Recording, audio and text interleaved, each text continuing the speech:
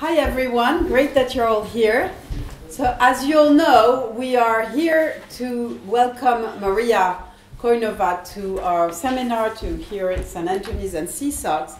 But before I introduce her more broadly, I want to pass the floor to Othon and Manolis, I guess, well, and others here, but Othon above all, to introduce this whole series that we are going to be with for the whole term, related to our work on the Greek diaspora in a comparative perspective in Southeast Europe and informed by broader theories and analysis of diaspora. So it's really, I'm very, very happy. I know I'm going to learn a lot from the whole series, and I'm very much looking forward to today. But let me first let Othon introduce the overall series. Okay, thank you very much, Kalypso. And this series is actually part of our CSOCs Diaspora project, which is a flagship project at CSOCs. And on behalf of my co-conveners as well, Manolis Pratsinakis, who can also comment and add to the things that I'm going to say, and for Nicolaidis, who's not here with us today, she had to do an operation, I would like to welcome you to the seminar series. And hopefully all of you have got this little brochure, which is about the seminars that compose this seminar series, which is very thematic, and it's about comparative diasporas. 3 years ago, we started this project on the Greek Diaspora project, which was based on funding from private donors. And we are a team of experts that we are pursuing our own entrepreneurial dream of discussing and analyzing diasporas. It's very much also in the context of global CSOCs, because we want to look at the region from a global perspective, and diasporas are very much part of this global aspect. It's not about the region talking with itself, in the context of conflicts and wars, or with the European project, but it's also about diasporas in the wide world.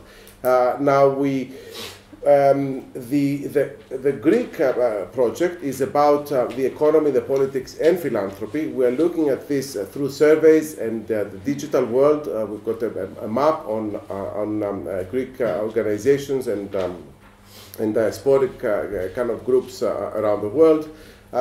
We are doing analysis on these fields, and also we want to be policy relevant.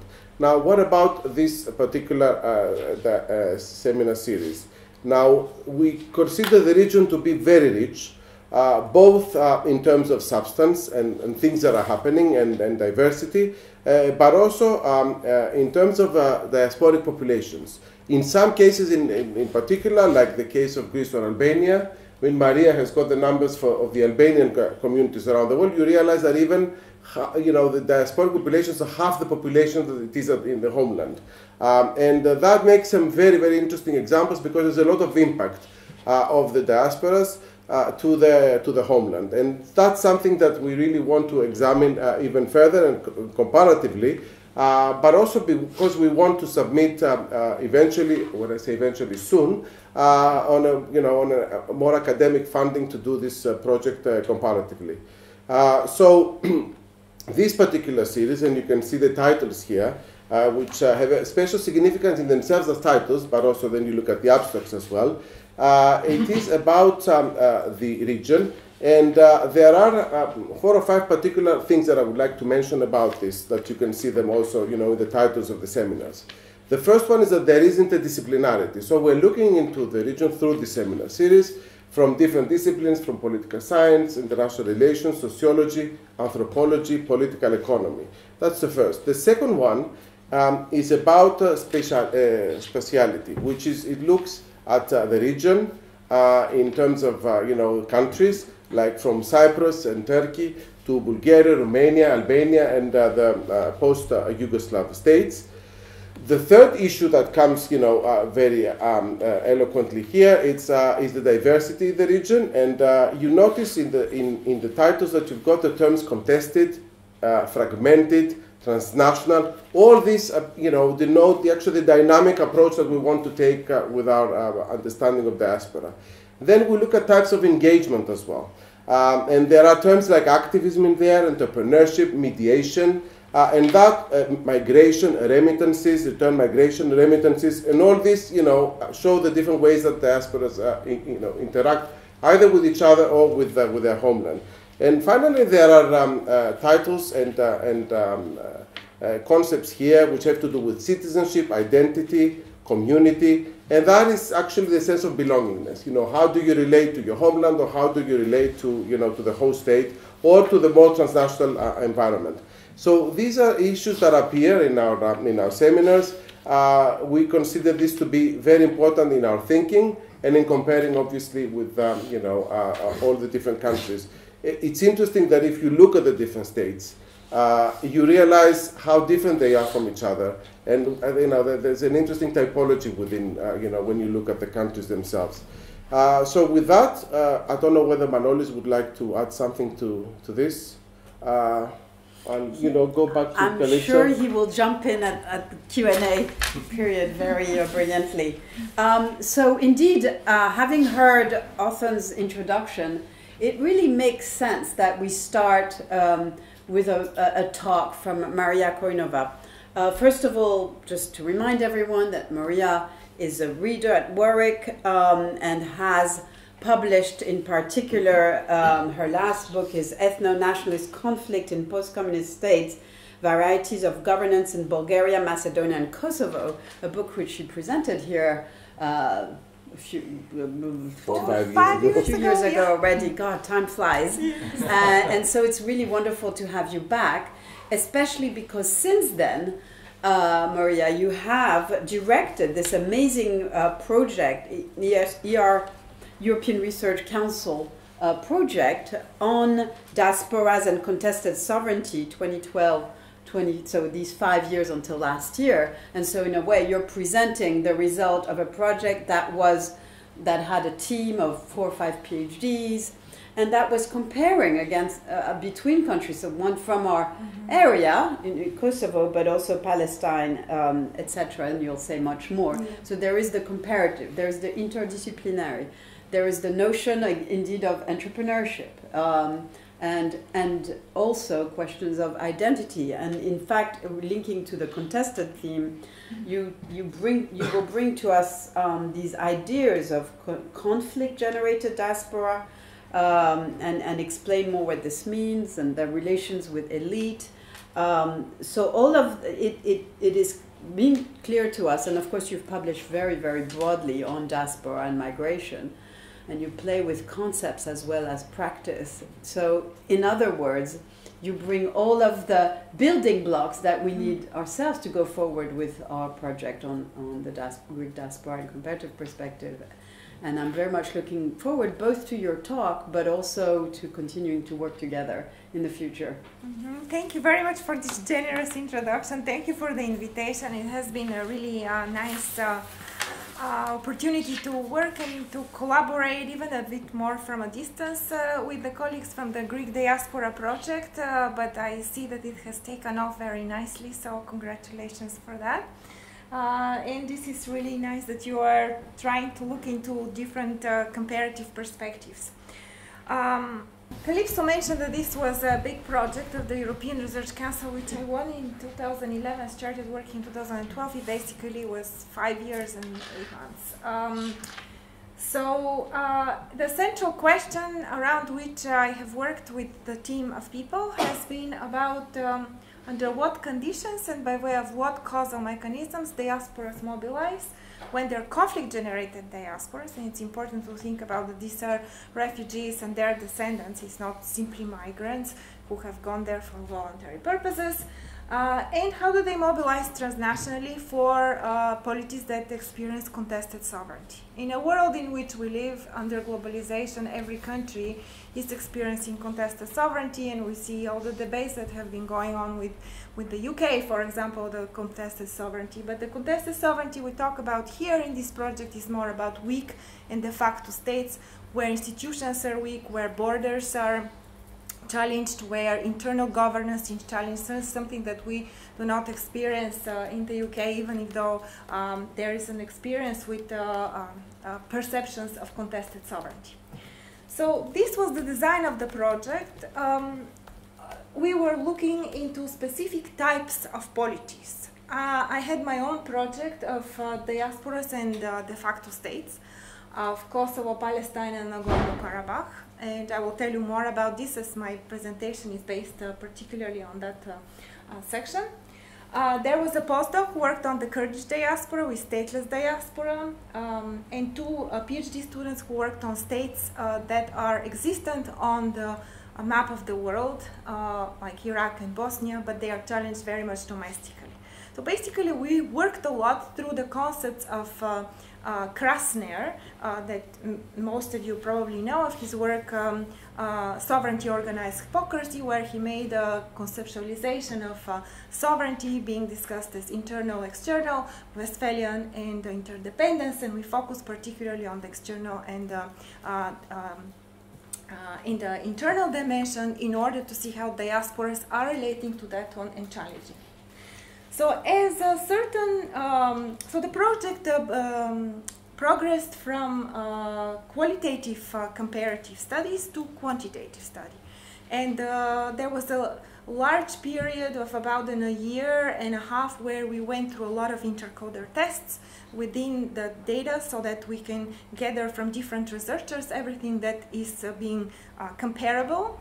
And from there we developed the survey through which we can test through 3,000 respondents among the Palestinian, Kurdish and Iraqi diasporas in the UK, Sweden and Germany. So you can imagine what a task that was, and that was difficult to execute, but I think at the end very rewarding. The most important thing, I think, with this idea is to start from the qualitative and then progress to the quantitative part, was because in the process of the qualitative part, we thought about initially there are home states, host states, and the diasporas, or these areas from which they belong, right? Or they think that they belong or have this imagined belonging. But the problem was that actually it does not work very much in this way. And throughout the process, we started seeing new variables emerging, new codes, new elements, which became very important in order to consider the survey in different ways. So you would see at later points of time when the findings of this research are coming in the quantitative dimension, how much a transnational dynamic of contested sovereignty is already into that. And usually surveys that have been done so far are much more about state to state and what do migrants do and what states do, but not this transnational dimension. So where we started to position ourselves in the literature, and Kalypso mentioned that this is a very interdisciplinary project that you're working through, that I have been working through. We started with literatures that were all over the place and were mostly case study oriented. So for example, some scholars, so our dependent variable, the thing that we needed to explain was diaspora mobilization. While we thought that there are some partial explanations in literature which is about diaspora group characteristics. For example, if diasporas are very well organized or very large, then they may have more mobilization abroad. Other literature that was giving some insights was about host-state migration integration regimes. So some literature was saying that if the migrants or diasporas are not very well integrated into their societies, they will feel very homeland-oriented and they will be transnationally active. And more recent literature, and especially in sociology, has shown the other way around, that the more integrated the people are, the more transnationally active they become. And still we are in that puzzle, where is the real world, right? What's really happening? So which needed more unpacking. Traditional political science literature has been on ethnic lobbying in foreign policy, which has been seeing, for example, in the American context, how much different ethnic lobbies have sought to influence Congress and the Senate, specifically of the Congress, for foreign policy decision making. And yet, about Europe, very little is known. So what we're producing in this project has been quite visible in the European field, and quite pioneering. Sociology has given us a lot of information about transnational processes, about transnational social movements, but are diasporas really transnational social movements as the other social movements, as if you're a climate change movement or gender movement or movement that is dealing with revolutions or regime change? May not be the same. So some people like Taro spoke about rooted cosmopolitanism, but there was nothing more in that direction. In the meantime, a lot of things grew. So recently, for example, interesting work has been published by Moss with regard to the Syrian diaspora and others, but it still is not a mainstream sociological topic. And the final part, which came quite at the later stage in the project, we saw a lot of systemic effects in the international system, important like critical junctures, transformative events, and also the sending states that approach diasporas abroad. All of these have not been integrated in the same discussion. They have been particularly in each of that, because we had this question of diaspora mobilization, which is very central, which is very narrow. We were able to sift through these whole processes of interquarter discussions where we could do all of the understanding of which variables really matter and which don't.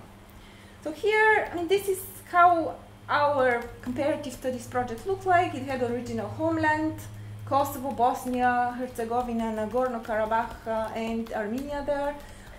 Even certain Turkey, because it was really important for both Armenians and Kurds, Iraq and Palestine. And then there was a diaspora abroad, which sometimes did not correspond directly, right?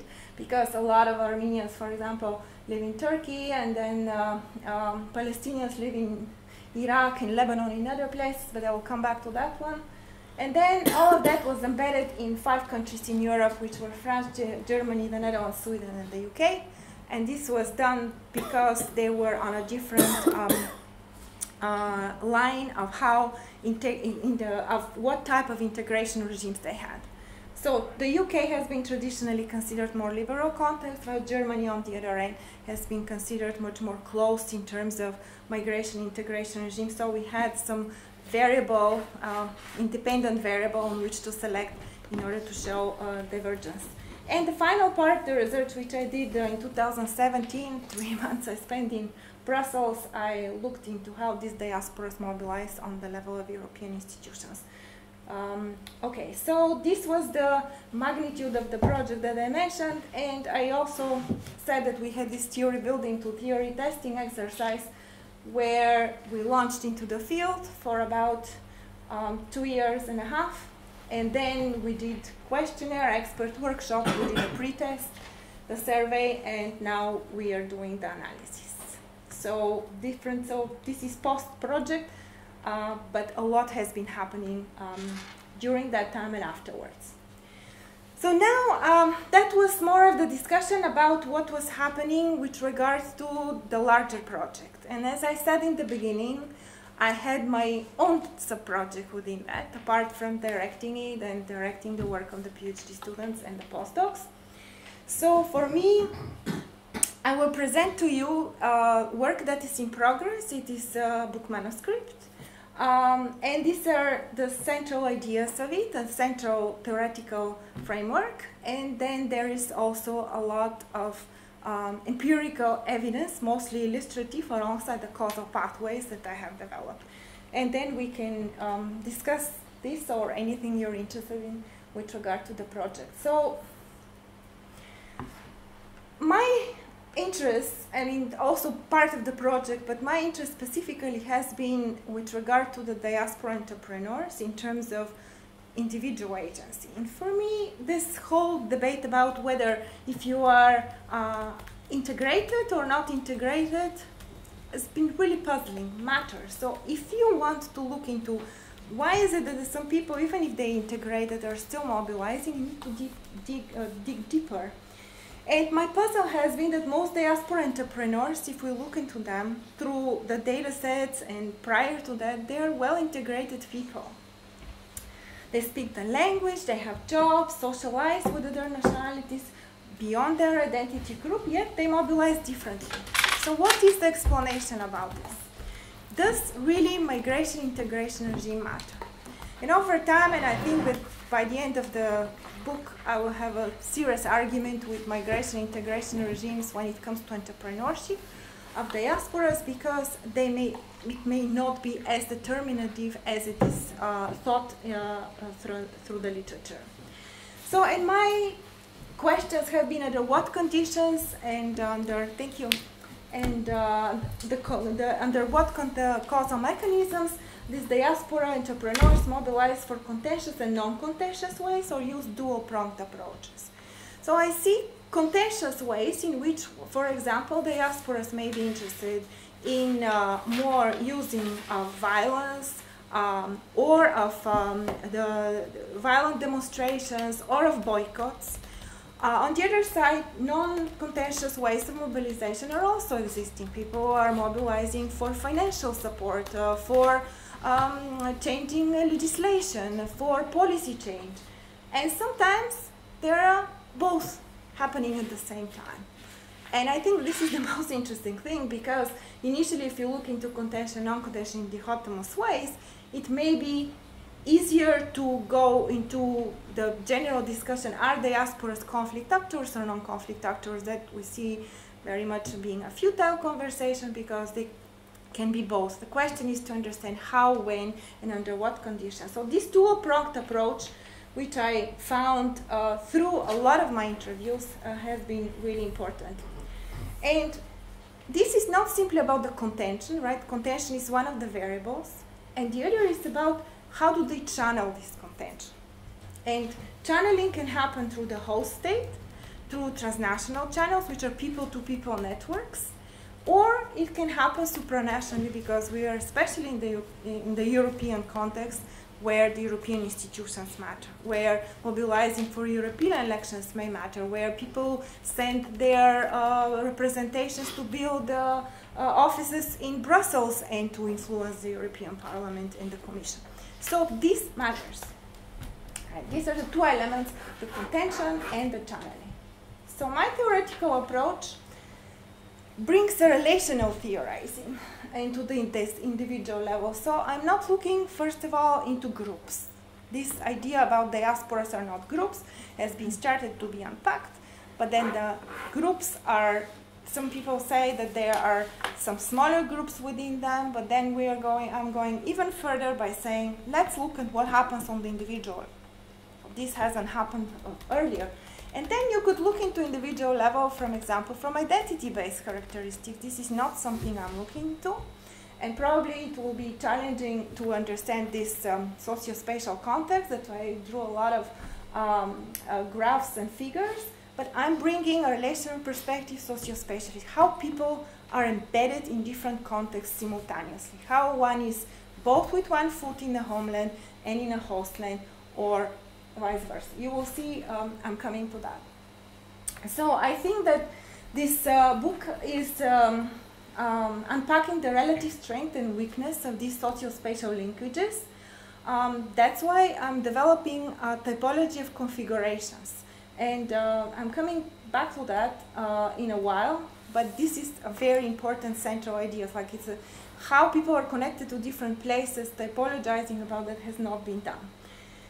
Apart from that, I'm bringing typological theorizing, something that hasn't been done before in diaspora politics, and I think in qualitative studies still is making its way onto the comparative QCA analysis, but two-level typological theories are not there. So that's why I emphasized earlier that there are two elements that I'm trying to explain, both the contention at one time and then the channeling of interest at the other. So if you look into how modes of mobilization of contention matters, which is my dependent variable, the diaspora entrepreneur is not simply, is a person, it's a physical person, but not through their individual characteristics identified.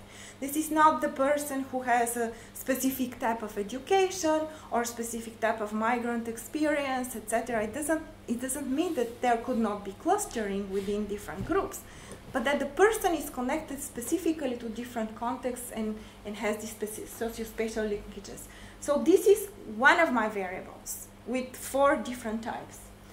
Then I developed in the book this idea after I will discuss in a while the politically relevant environment of external factors which are impacting on these diaspora entrepreneurs, and they impact on them differently. They do not do this to everybody in the same way. If you think about, oh, what is an impact on a group, it may be one way to think about this, but not every critical juncture has the same impact on different people in the diaspora. And this is what it matters, and I'll come back to the unpacking of this. And then all of this in this combination explains the diaspora mobilization. I'm trying to move away from methodological nationalism, which is thinking about, although I'm working on states, like 4 or 5 states, plus I added Brussels at the end. I'm trying to look from the point of view that the state is extraterritorial, the relationships to the state are extraterritorial, that the state reaches out extraterritorially, and that diasporas and host states and other international institutions are also in this extraterritorial dynamic. I use structure focus comparison, which I think is quite known to this audience, and a Sisyphus work about above 300 interviews, which I collected myself on top of everything. I counted 40 locations in Europe and the neighborhood that I was there myself. And in the UK, Sweden, Germany, Netherlands, and France. And then I added at the end specifically for Kosovo, also Switzerland, did a couple of interviews there.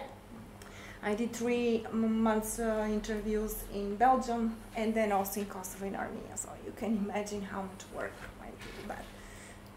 And without that large-scale support of the European Research Council, I have to say that this kind of comparative study would never have been possible, because it did require one interview tool, which was my questionnaire of semi-structured interviews applied comparatively through this country. So I think that the theories that are emerging out of this project and in this book are therefore quite legitimate from that grounded theory point of view. It's not something imposed from theory onto the empirics, but the empirics are developing a theory which is very comparative and has multiple implications throughout Europe, which would not be if it's one case. Okay? And I did a lot of coding according to the coding manual of Saldana, and also tried to innovatively do this by way of relational linkages.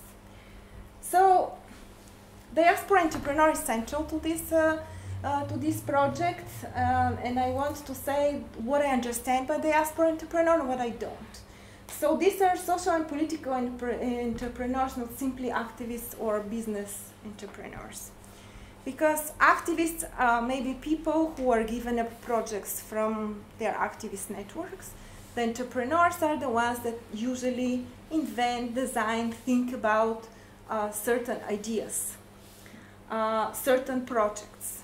For example, one thing would be to be an activist in a network that implements existing modes of mobilization. Another would be to be innovative. And I have to tell you, in Sweden, for example, when some Turkish official was visiting, and because of the mobilization for the Armenian genocide, there were activists who said, okay, we're going to implement different projects of what is usually going on, we're going to demonstrate and so on. And others came up with a really original idea, and this was how to have banners flying from an airplane at the site. These kind of innovative ideas that are there. So this could be formal and informal.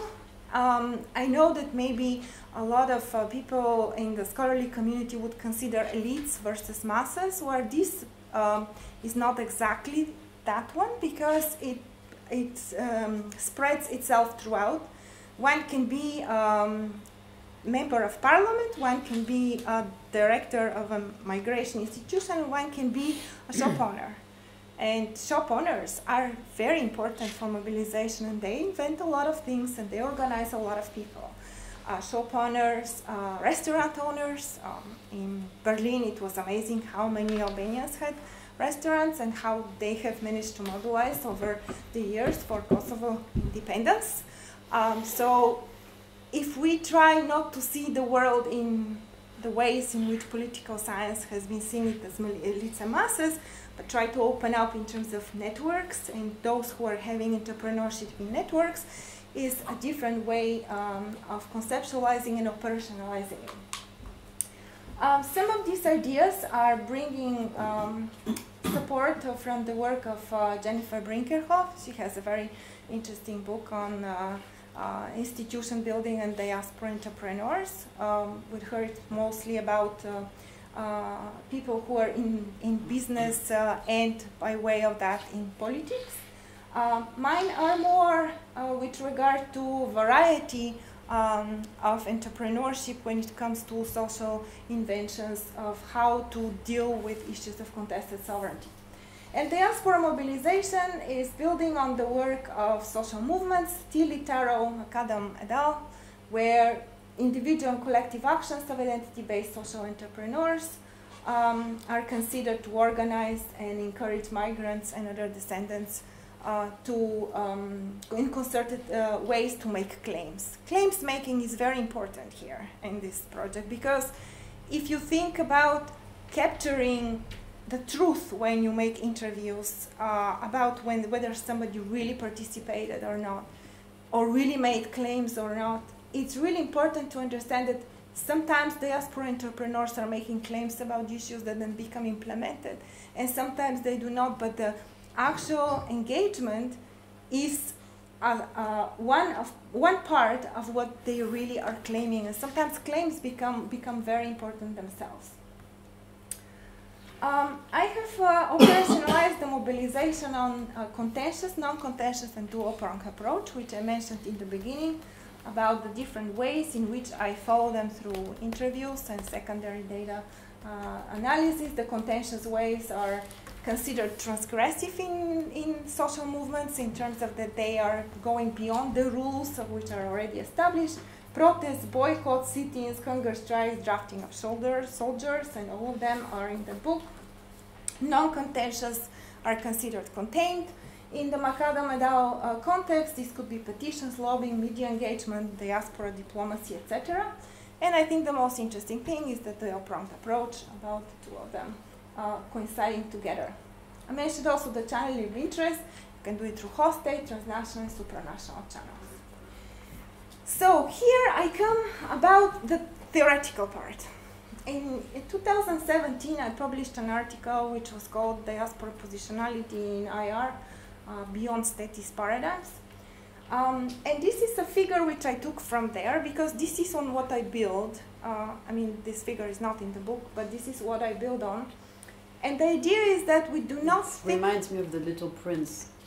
Oh. You know, the hat or the elephant. That's so nice. A boa that had swallowed an elephant. I don't know if you know what I mean. You have this shape, and is it a hat or is it an elephant?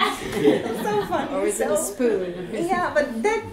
So this is the idea that that mobilization does not happen in one in host states, home states, and diaspora. So this triangular relationship somehow is being unpacked.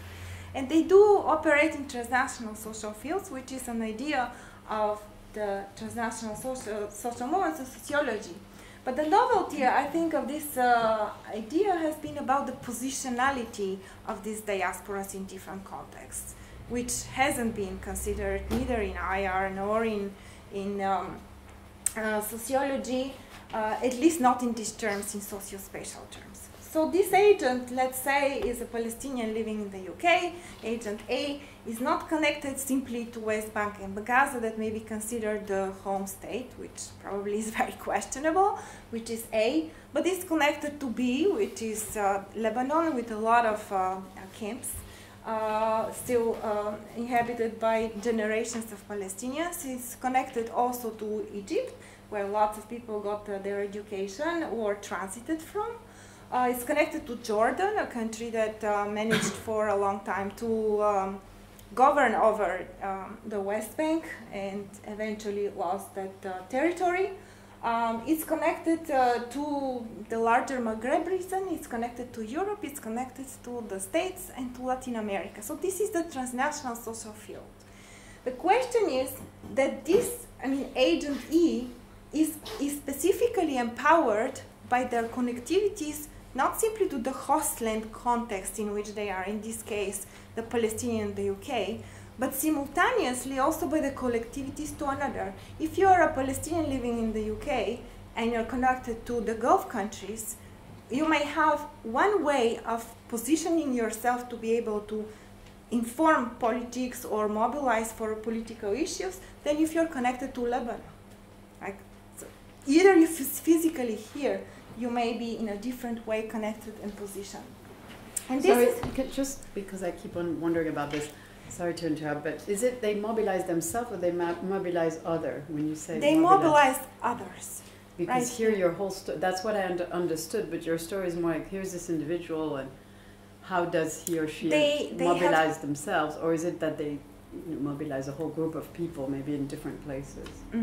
So they, for example, the Palestinians that I mentioned here, if they're connected to the camps in Lebanon, they may be much more engaged with drawing expertise from there, traveling to there, knowing what's happening there, mobilizing certain networks here that are connected to this place or that are having interest in mobilizing for that place. Others maybe for Gaza.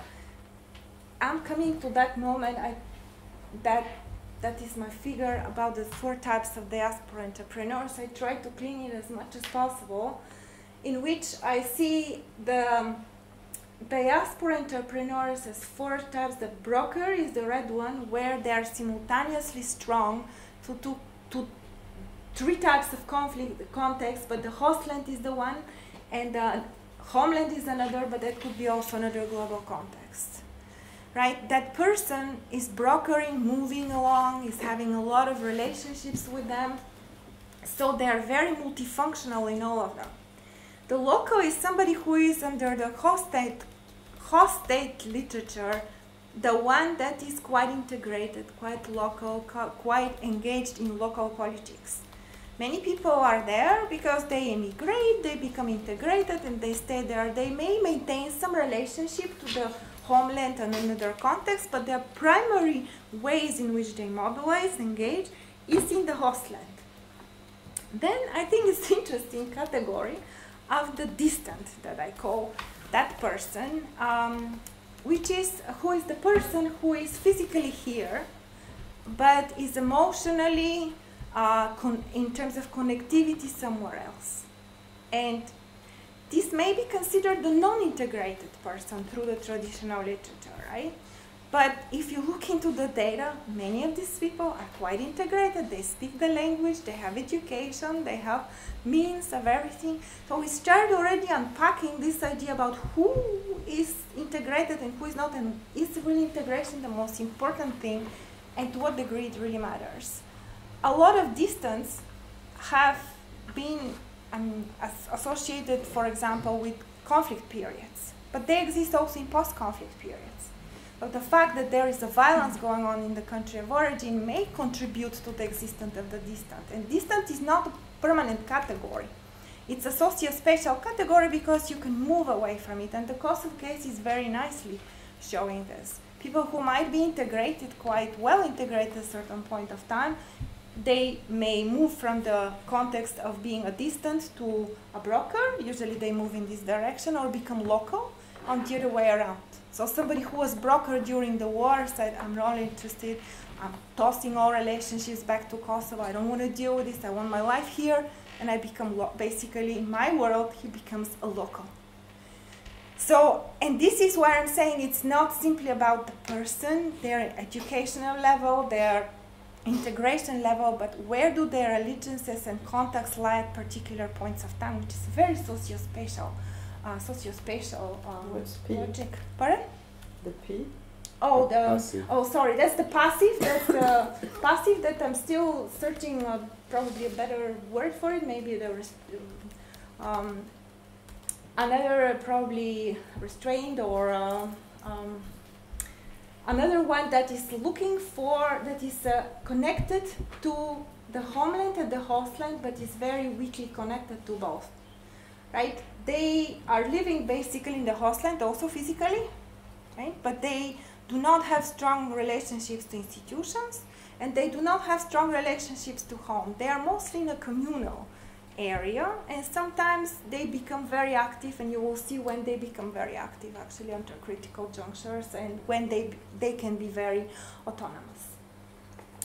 So the one, you remember that discussion about the dependent variable, the independent variable 1, which was this type of 4 types of diaspora entrepreneurs, and they were impacted only from this politically relevant environment. The politically relevant environment is derived to a certain degree from Mao's work from 1996, which is a politically relevant international environment. I can engage in the Q&A session why is it that it's a different concept, but in terms of like the logic, it is about this, that not each, so he was thinking about how different countries are impacted by different international factors in different ways, and we cannot think about realist theories, or we can think of liberal theories or neoliberal theories, but we can think about this in very geopolitical terms. And while 1996 is a long time ago, at that time that kind of thinking was quite iconoclastic, and over time with the entry of spatial politics and political geography into IR, I think it became the idea about different countries and different agents being impacted in different ways became much more open. So here, what I'm saying is that for a different diaspora entrepreneur, so I transpose this from one level to the individual level, and I'm saying that for a certain diaspora entrepreneur, not everything in that context will matter in the same way. So if you are a Palestinian in the UK, and we're keep on getting this context, something that happens, let's say, in the Balkans, or something that happens in Asia, and really may have implications on human rights and migration politics, and even may have distant connection to the Palestinian issue, but people would not be very connected to it, because they need to be, first of all, connecting to their diaspora conflict-generated grievance, has to have this impact, personal impact, and needs to be socio-spatially contiguous. The best idea about socio-spatial contiguity is from my research in Berlin, for example. I asked people there, different types of perpendicular. You are completely in the place where a wall matters. Wall mattered, right? And you can still see the line there that was dividing East and West Berlin. Do you use that as some way of mobilizing against the walls and settlements? And you could see among diaspora entrepreneurs who are brokers, who have had more bigger knowledge of the world, and they see, yeah, sometimes we bring up this issue, When you go there and just like look into the local who has never been exposed to this issue, they don't think about this. It's foreign, right? So this shows the socio-spatial contiguity of the issue, how much it really can impact on the different people. And if you remember from the beginning, we had different literatures, but they are different part of that environment. Hostland foreign policy is one of the variables that really matters. I mean, even if people do not understand it, and I think that a lot of them act on perceptions rather than actual knowledge of what is going on in foreign policy, that matters. So this is part of the environment that does. If there are critical events, especially violent events, or even elections, contentious elections, and more mobilizations somewhere else, like, for example, the Syrian war, that matters. And think about how much the Arab Spring did not impact on the Palestinian diaspora abroad. It should have, right? But didn't. Governments, when they have a bigger reach to the diasporas abroad, they do it in specific ways, and sometimes they do, sometimes they don't, sometimes they have the capacity, sometimes they don't. And parties, we were talking about parties previously before the beginning of this discussion. Parties also have a very fragmented way of reaching out to the diasporas abroad. Some are doing it much more confidently and with interest, and others not. I think that this book is very interesting in the sense that it shows also the autonomy of diaspora entrepreneurs. Because sometimes we say, oh, diaspora entrepreneurs, they are stooges of countries of origin or of countries of settlement. And you would see in my account that even under the most problematic conditions, I think in the Palestinian case, but also during the warfare in the Kosovo case, there were somewhat independent people acting in different forms. And you could see about how much maybe they didn't report their connections, but definitely there is some sort of autonomy in which some of them may be able to exert autonomy because they are not connected by homeland governments. There are no parties, and usually they may engage on systemic effects like the critical junctures and events. So this is the two-level typological theory. It looks like proto-QCA, qualitative comparative analysis. It works only with the variables that are identified for this project. So the modes of contention, we remember, is the first element of the two-level theory that stays on the left side, and we see the non-contentious, contentious, and dual-pronged approach. And then the host state foreign policy is basically a given at a certain large periods. And then you have alternations about how these homeland influences matter. Sometimes you have parties, sometimes you have governments, then you have systemic effects of critical junctures and transformative events, or you have very little influences on a certain person. And then I show how the local, the broker, distant, and the passive are... I'm sorry, does that mean there's always host state foreign policy? That means that always there is a host state foreign policy. That matters. That matters, yeah. And then the others are in an alternation. And they channel interest, which was the second element that I wanted to explain in a different way. Like the broker does this mostly through the hostland, transnational, and supranational levels. The local is mostly hostland, but can, because they do have on certain points of time connection transnationally. The distant is very strong transnationally. They mobilize in the field. For example, I think Kosovo was very interesting how during the war there was a lot of busing of people around Europe. Now today we are demonstrating in Paris. And Paris doesn't have a big community of Kosovars. The other day we are demonstrating in Geneva or in Kiev. So that moving around was very important and that were a lot of that was either brokered by brokers or by the distance. And the passive is mostly engaged in the hostland. And I mean, still this needs a little bit more teasing out through the actual findings that I keep on finding.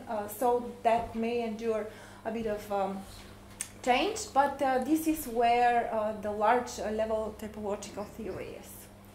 So if you try to kind of look through it again in a visual way, the broker is being impacted by these factors from their different arms, right? The arm to the hostland and the arm to somewhere else. So all of these foreign policy influences and so on are impacting on them, and that's how they channel through the hostland, transnational, and supranational level.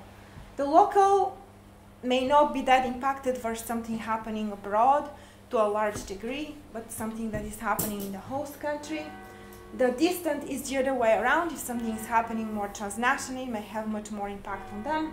And the passive or preserved, that I'm just thinking about changing potentially, so is the one that is being impacted by all of them, but the linkages are very weak. So something really needs to have a very strong impact on that. So how does, so in your table, you had host state foreign policy was always there, but then now in the 4 categories, sometimes it's there and sometimes it isn't.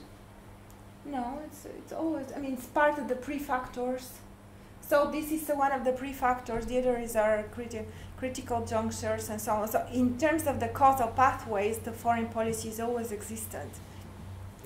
Because it always matters for, it always matters for a diaspora entrepreneur whether they do not have, whether they do have no impact from external factors. External actors like parties or homeland governments and so on, they still live in that host state and they still may have grievances against that policy. They may still want to change it, right? There is the one that really impacts on them. It's mostly perceptional, right? But then the others are more in variation. Sometimes you may be able to be some people are approached by governments and some people are not approached by governments, but they still live in that host land. Right? Okay, it's just that in the graphs, the dotted line means it's because you have lines everywhere. There's never no line in any of your four. So just to understand the model. The model is that there are always impacts. There is always the politically relevant environment is always there. It just has very differential impacts on the linkages, and that's what the linkages part is. That was is like a relational analysis, and that's why it's not like static; it's relational. I mean, I will give you an example. For example, the events in Charlie Hebdo. I mean, they are not foreign policy. In where? Charlie Hebdo. Charlie Hebdo. Mm-hmm. Charlie Hebdo had a huge impact on Germany and the Palestinian diaspora mobilization. This was kind of politically relevant environment because it triggered some issues with anti-Muslim propaganda and how people mobilize, etc. So it has been very important for them. Not that much you could see in other contexts. Because for some of these people in this context, that was really an important issue to mobilize about. I mean, we can discuss more later, but this was impacting on that host land dimension, like on that host land dimension it was impacting, but it was not impacting that much in other contexts.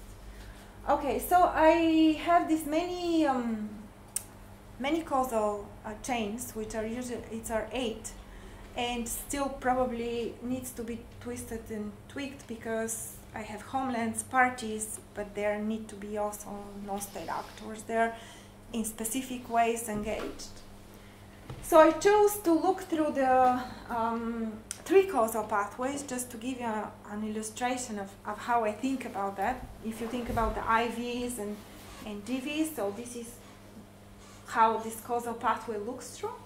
So if a non-contentious pathway, we have a foreign policy convergence, and this is in my cases, it's in Kosovo after 2008. I mean, it's not quite complete, but most of the cases that I did research in the countries, UK, Sweden, Germany, Netherlands, and France, but also Belgium have been among the first to agree on Kosovo's independence. So that's why I consider this convergence.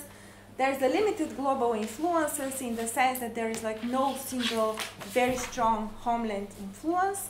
There is no single party influence, but people are more autonomous. And then I see into the different types, the broker, the local, the distant, and the passive. The distant is not as present in my data set, but it may be that it's a certain bias of the data, but it may be not exactly the case. So that's maybe something to think about, but definitely the distant is part of other contexts. You may recognize this is Rita Ora. Rita Ora has been considered an ambassador of Kosovo. She really received, I think it was 2015 or 2016, honorary Kosovo ambassadorship award. And this has been because it's been important as big celebrity in the world of entertainment, controls enormous power. Kosovo. For Kosovo, yeah. She is born in Pristina, and at age 1, apparently, she migrated as part of this big wave and lives in London. I mean, this is where she became educated and became a celebrity. Right? But that she has been able, through this huge impact, to impact host-led and transnationally, specifically. I mean, I don't see there was any movement into supranational levels or going to the European Union or something, but generally as a celebrity has been very important in this aspect. Oh, yeah. I mean, in the book, 7 minutes or so. yeah, in the book Q&A. I have more information about other brokers.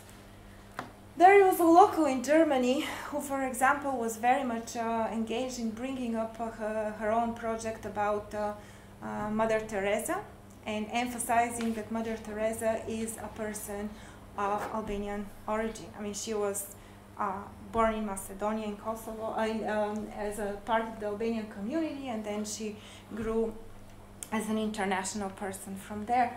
So So both countries claim her, right? Kosovo and Macedonia. Yeah. That's exactly very dual local. Yeah. No, I mean this kind they of compete each other as well. celebrity status you can get a lot. But the point is that this, for example, frame of analysis and framing of the issue is not as strong, let's say, in the UK.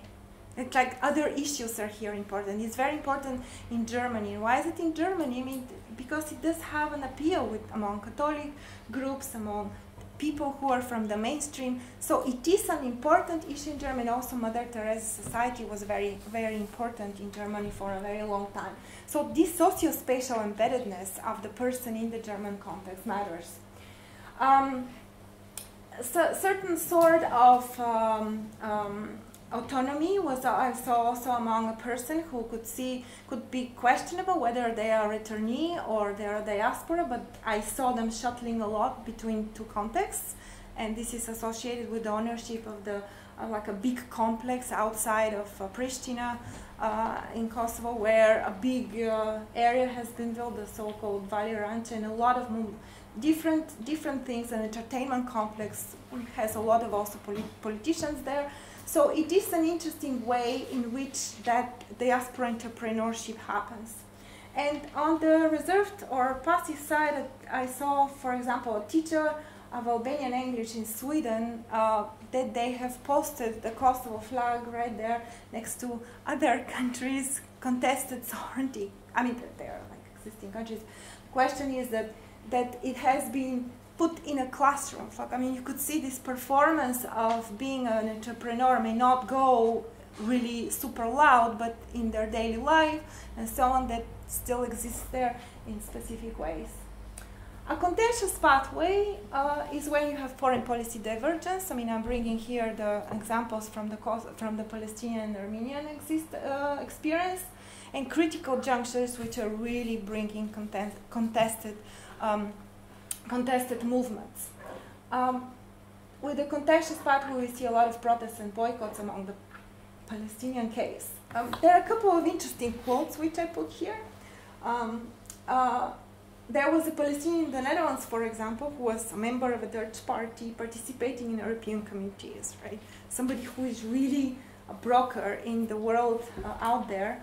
And you could see in this quote how much that person is connected to Gaza and the war in Gaza and to the BDS movement at the same time. So it's like all this length of the hands are not in one place, they are in all three places. What is happening in Palestine has big repercussions here. For example, what happened in Palestine in 2009 with the war in Gaza. I was living in a small city where I had recently moved. When the war happened, we returned from vacation. In 1 week, we could organize a big demonstration. If you go to ask them to demonstrate now, there is no answer. But what is happening in Palestine, what is happening in Europe has a big influence on what we do. I'll give you an example about the BDS campaign. We started as individuals to give folders to people in supermarkets and talk to them about Palestine. So, I mean, there are other interesting quotes, lots of interesting quotes in this study. The local and the Karabakh movement, who has been mostly engaged in the hostland, somewhat transnationally. And see how it sounds, the history. Regarding the Karabakh movement, we started reacting mostly after the pogroms in Sungay. It was against the Turks, so there were a lot of demonstrations here, but such were not directed against Gorbachev. He was, after all, the mastermind of the whole thing. But the Turks, the local Turks, apparently it's not about Turks, but about the Azeri people.